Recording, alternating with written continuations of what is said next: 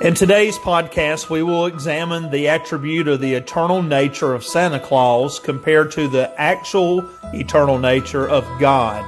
Now today, as we look at this, let us understand in this season we are approaching towards Christmas that we approach it with a pure biblical point of view and not just simply that of majority opinion, tradition, or even our personal preferences. Stay tuned for the podcast.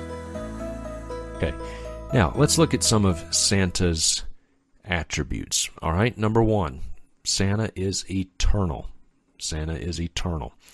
Santa is often portrayed as having a wife, Mrs. Claus, but he is never portrayed as having a mother or father. Have you ever noticed that? You hear about Mrs. Claus, but you never hear about Santa's mom and dad. He seems to have no real beginning, and he certainly has no end. He's just always been around, and apparently he always will be.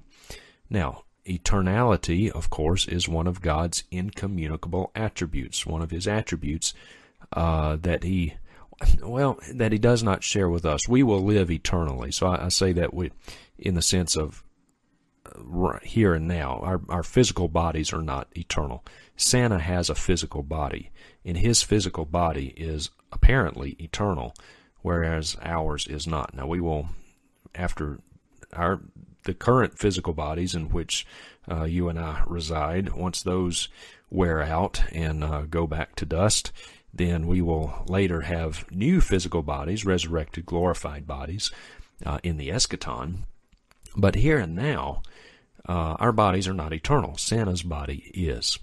And so God is the great I am. He has always been and always will be. And Santa shares this attribute with God.